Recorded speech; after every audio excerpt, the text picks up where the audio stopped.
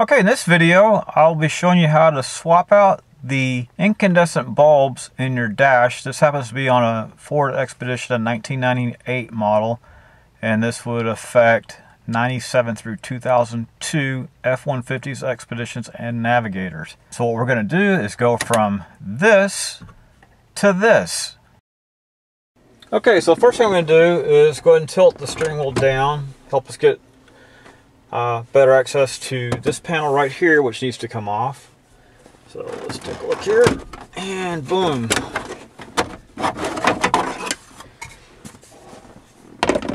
And you might have noticed this little guy right here installed a new stereo recently. Boom, right here. And there is a video, of course, on how to install that stereo as well. Alright, so next we need to remove this panel right here. Going to be a couple of screws right up in this here, right up here. And then ultimately this will come out.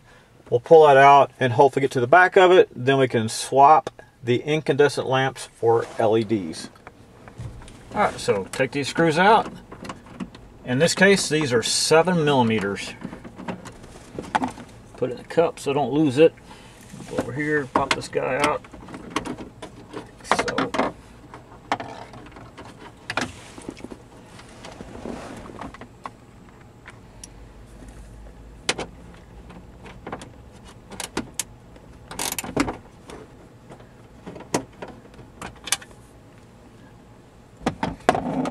And I need to pop this guy off. Get it.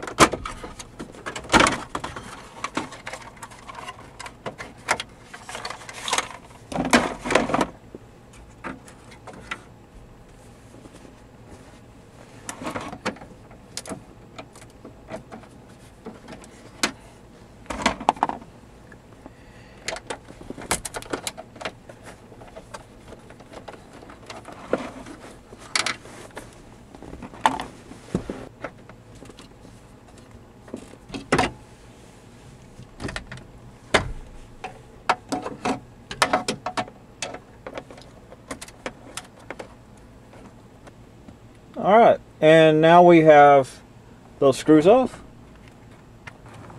Okay, now there's a hidden screw behind this light switch, so you got to pop that little guy off. Works better if you have a trim tool, but I do not have that. All I have is a screwdriver, so I'll pop this little guy out and unplug the switch. Alright, so here's the switch assembly coming out, and there's the screw that we're trying to get a hold of. So now we'll take that screw out, another 7mm, and then this piece right here should come out. Okay.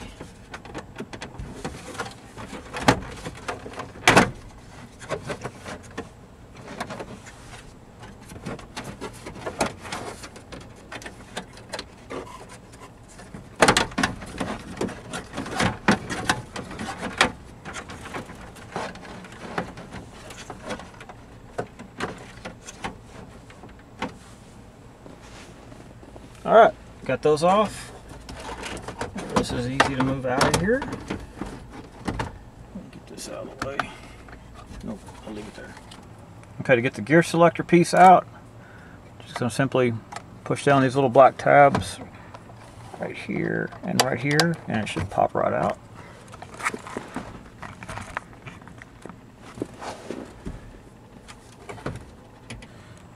And there it is out.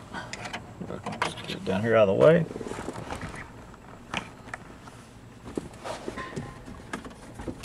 About that. Anyway, to get it out, just got to remove these plugs back here. Usually have a little guy that pushes in, then we can pop it out. And then these guys right here are what we're going to replace. Okay. Okay, got them all unplugged. I think. Now we can roll it out. And here's all the different little sockets. I'll go through and replace them. These right here will be replaced, in my case, with blue LEDs. One other note, the suspension has been changed on this truck from air suspension to regular spring. So I'm going to remove this little guy right here and not replace it, because the check suspension lights is coming on occasionally. due to the fact that there's no airbags in there. So I'll go through and pop all those in there, making sure to put the positive lead on the correct side on that new LEDs, and then negative. So remember these little guys? Go like that, boom, take it out. Again, this one's just going to be pulled out and nothing put back in its place because it's check suspension. Okay, so I've already pulled this little guy out. Just pulled it out of the socket right here. And we'll be replacing each one of these with the LEDs.